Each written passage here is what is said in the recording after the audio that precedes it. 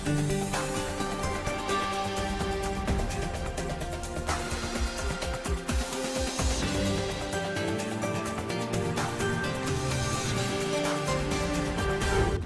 today's World Insight, 2 decades of China's membership in the World Trade Organization, how can China help reform the WTO to be better suited to a changing global environment?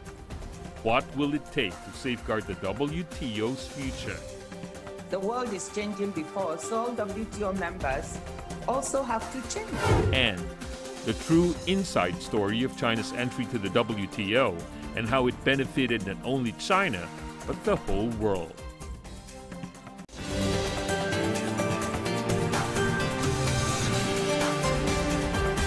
Here is our host, Tian Wei. Hello and welcome to World Insight. I'm Tian Wei. This year marks the 20th anniversary of China's accession to the World Trade Organization. The WTO is currently facing formidable challenges, from the pandemic to the threats of deglobalization. How can China help to maintain the momentum of the member-driven WTO as the reform of the World Trade Body has been in limbo for years? As the second largest economy in the world and the largest developing country, how can China safeguard the WTO's future? I earlier spoke to the WTO Director General Ngozi Okonjo-Iweala and WTO Deputy Director General Zhang Xiangchen. Let's listen to our conversations.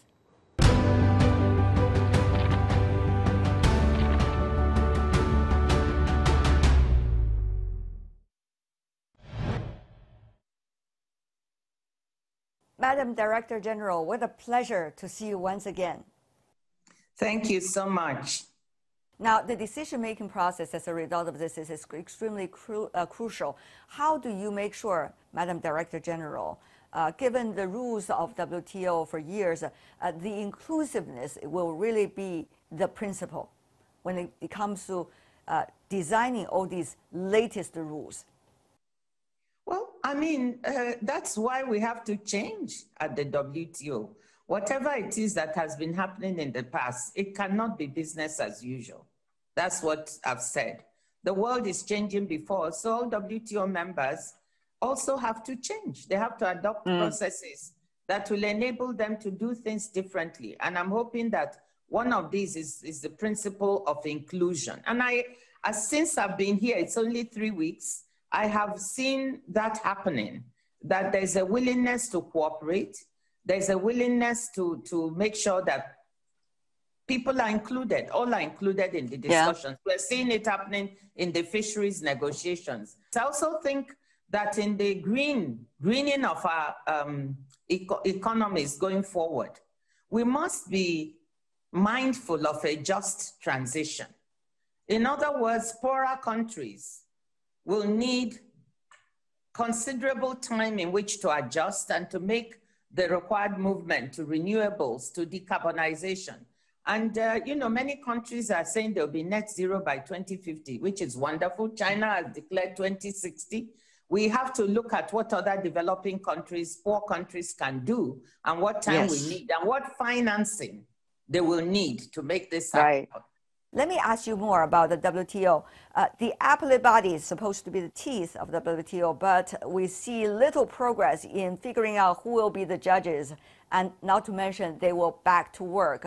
What to do? Will WTO still be able to maintain its capability? The WTO has to work on the reform of the dispute settlement system. I think all WTO members are clear about this. I think the issue is what should be the nature of these reforms. And on that, WTO members still need to come to agreement. So these are some of the discussions that will be initiated.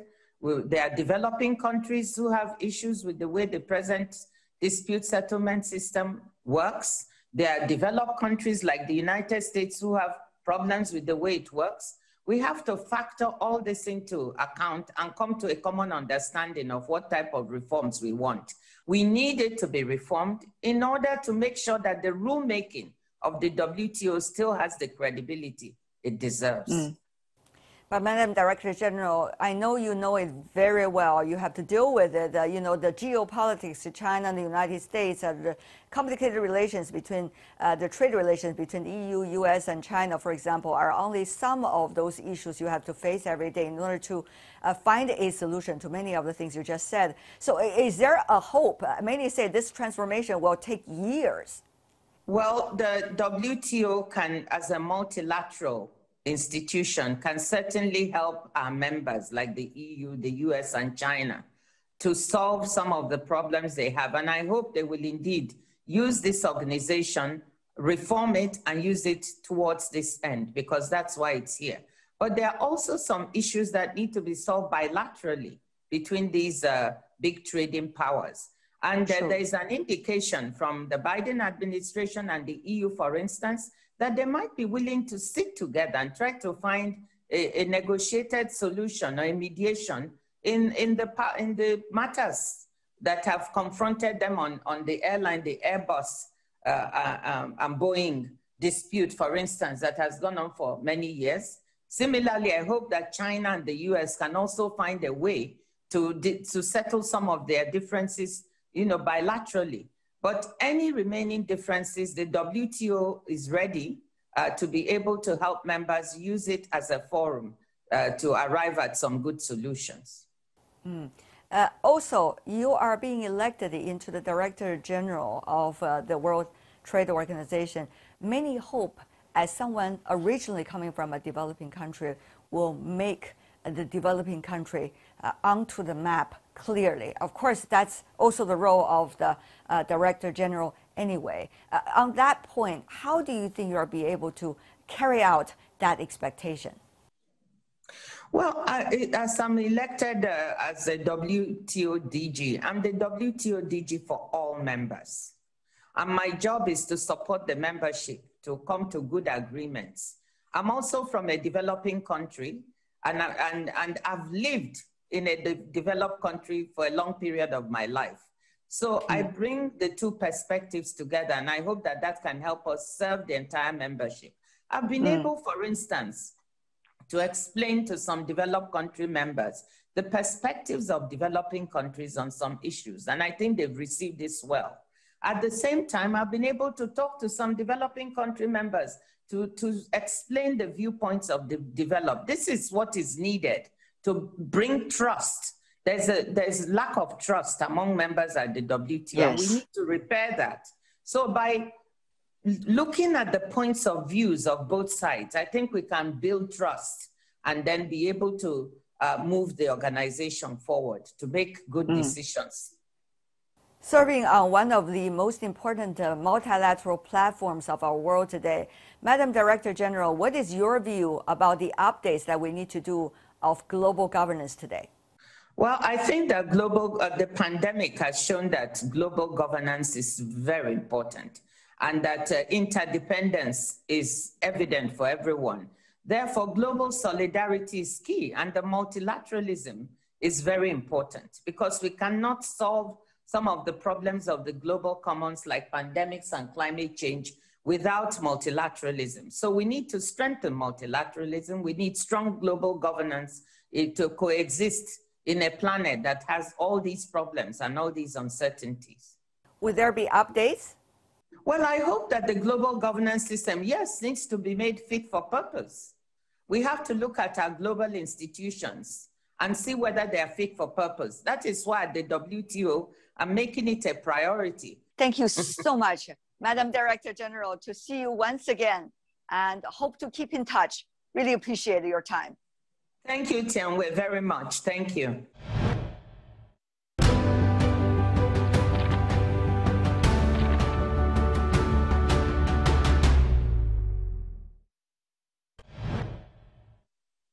Talking about 20 years, so many things have happened, and China has been seeing this transformation.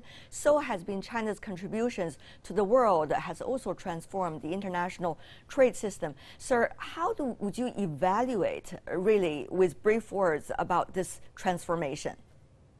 During the time when we participated in a ceremony of China's accession to the WTO, our feeling was mixed. with anticipation, excitement, and also with some uneasiness and also some anxiety. Because before China's accession, there were a lot of debate about the concerns of the competition with the international market, imported goods and services. Especially people have the concern about the sectors like automobile, agriculture. And some people believe those sectors of China will be destroyed by the international competition. So of course we didn't believe that, but we need the evidence, we need to see the outcome. And at that time, the Chinese government made a judgment through hard work. Advantage will outweigh disadvantage. And history proved the judgment is correct. But I remembered, how hard the debate was inside China. And also after joining the WTO, some of the sectors actually have been impacted.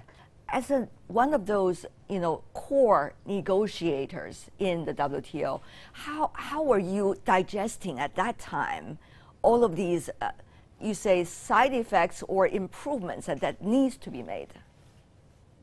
The outcome proved that China is a major beneficiary of its accession to the WTO.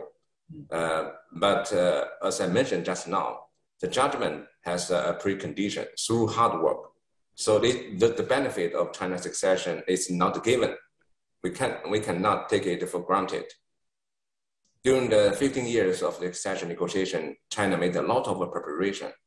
I still remember vividly, my colleague and I, we organized thousands of seminars, training courses for the officials from the central government to the local government, the entrepreneurs, to give them the opportunity to know what the obligation in the WTO, what is China's commitment, to give them time to make the preparation. I think it works. And also, secret behind the China's success is to combine the domestic reform together with the integration to the global economy. When the two processes merge together, we help to release the vitality hidden in the millions of enterprises. Do you think that remedies? So that's the good part. No, because this hard work, because the good preparation, and because our efforts in the negotiation. You mentioned state trading, state-owned enterprises.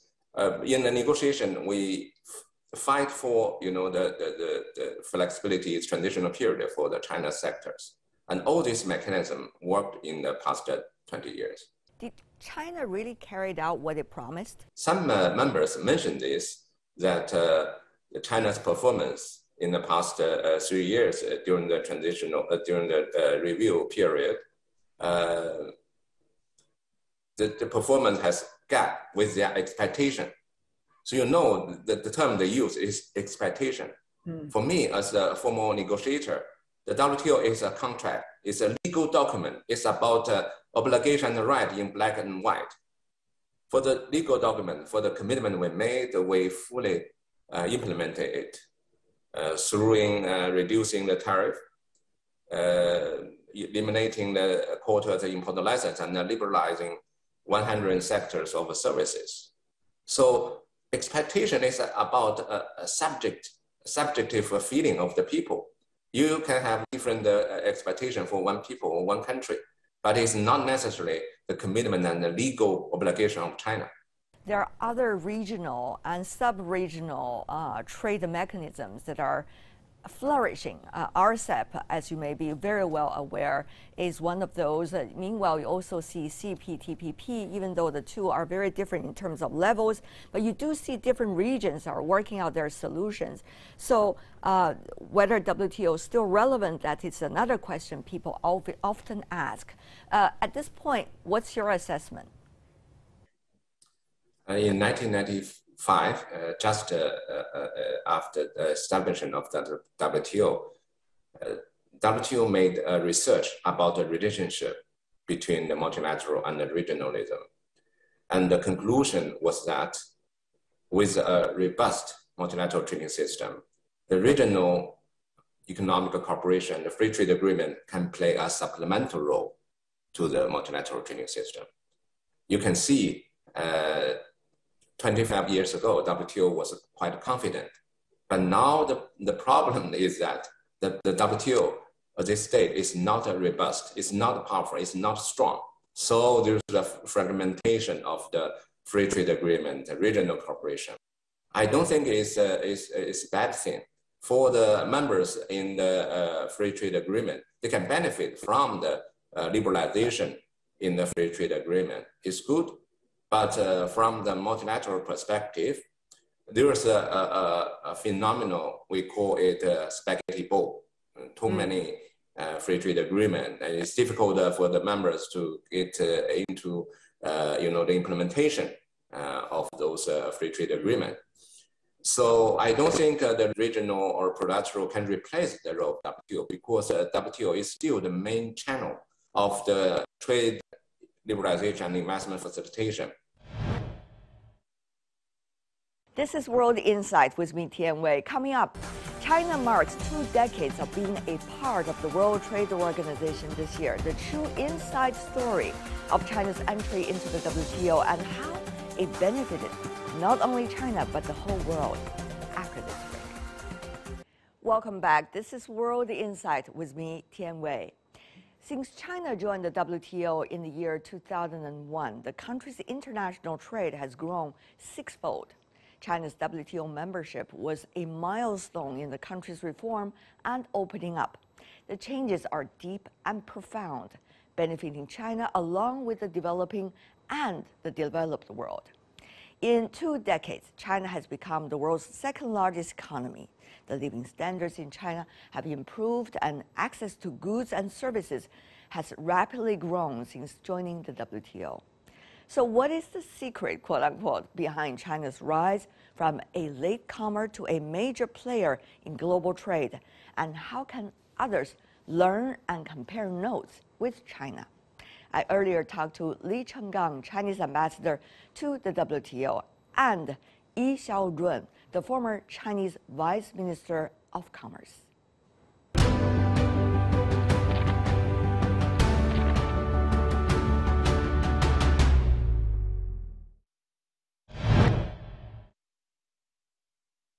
"20 years already, Mr. Ambassador, China's entry into the World Trade Organization.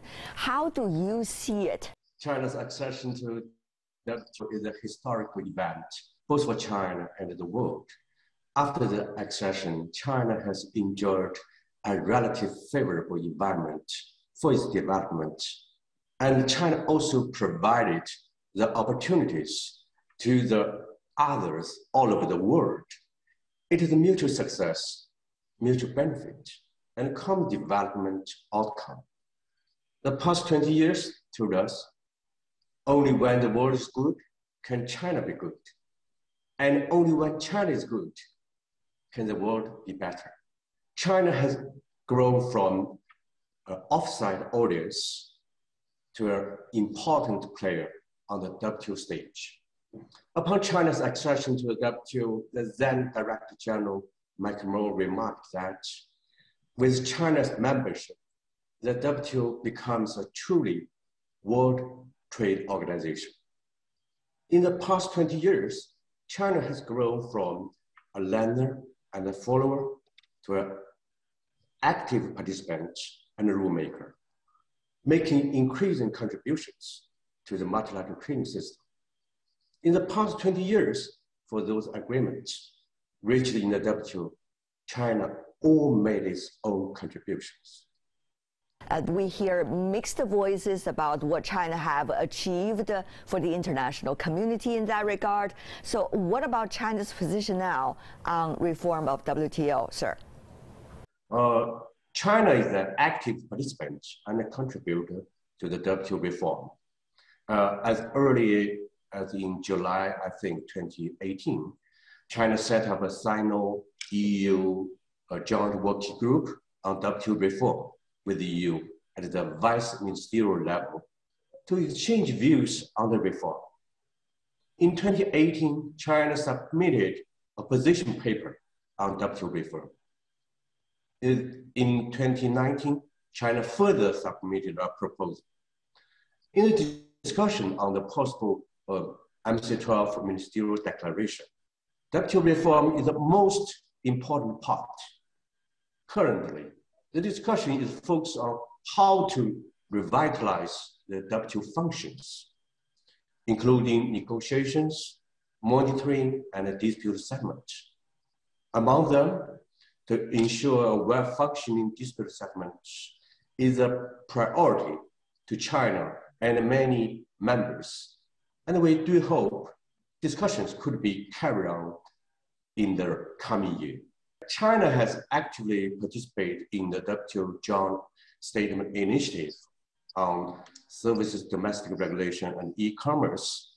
And now the JSI, Joint Statement Initiative, is another approach try to make the WTO more relevant and more closely with the development of the world. So I think all the approach we are taking now is kind of efforts among the members, try to make the organization can be more successful. What about the opinions among the big trading nations, such as China, such as the U.S., such as the EU? It's no secret that China-U.S. relationship is in a very interesting period of time. So what would that mean, Mr. Ambassador, for China's contribution and the U.S. contribution in the discussion for WTO reform? Yeah, I think that China, the United States, and the EU are the most important members of the WTO. The three members are biggest importers and exporters in the world, as well as important investment host and receiving members. A predictable and stable global business environment provided by a rule-based multilateral trading system are more critical to them. Besides, to address global challenges such as climate change and COVID-19 pandemic, need WTO's role. So China, the US, and the EU have common responsibility in this regard. So on the one hand, we have different views, but on the other hand, we share the same objective. We share the common responsibility. What is it like for you, Mr. Ambassador, to work on a daily basis and to face the realities of both domestic consensus and the geopolitics? From our own experience, we see trade is of great significance for creating jobs, improving living standards, and maintaining social stability. That's why most of the people in China of my generation are firm believers in multilateral trading system. That is also the reason we support the WTO necessary reform and hope it could fully and well functioning as people are expecting. However, we have to admit that there's an imbalance in the development of globalization and the trade liberalization. The greater gaps between the rich and the poor have led some free trade advocating countries looking inward. So in the past years, the whole world has suffered unilateralism and protectionism. It tells us that only when all people could benefit from international trade globalization could get more support for the people. Globalization will continue. For China, as President Xi Jinping said, opening up is a hallmark of contemporary China.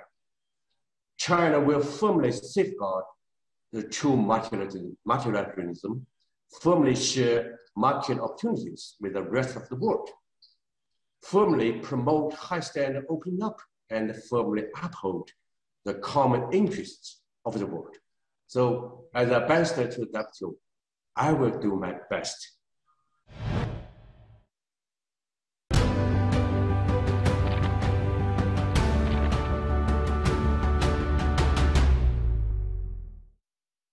Minister Yi, You literally worked for WTO as the Deputy Director General.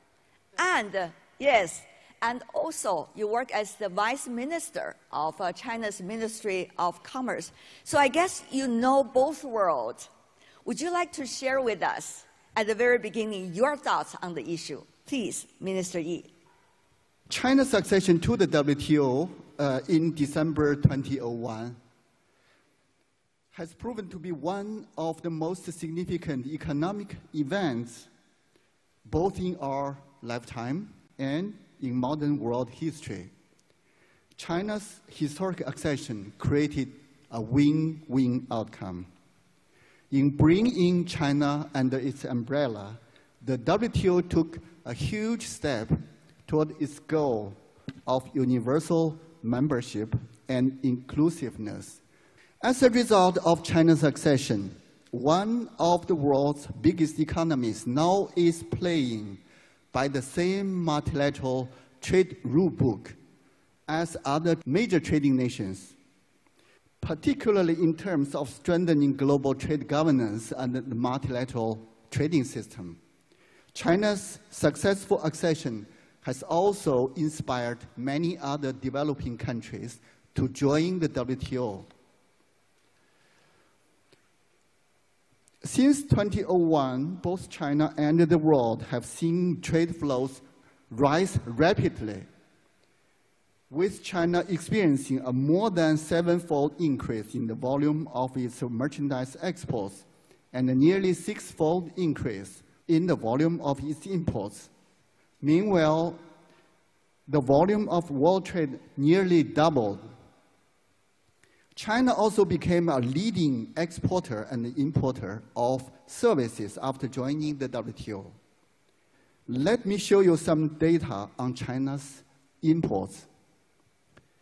From $244 billion in 2001, merchandise imports into China leapt to $2.06 trillion last year. This is a significant contribution to the world economy, but which is often or too often overlooked. Since 2008, China has become the leading export destination for LDCs, absorbing about 1/4 of their exports. I think that's the contribution of China to the world economy and its trading partners in the WTO.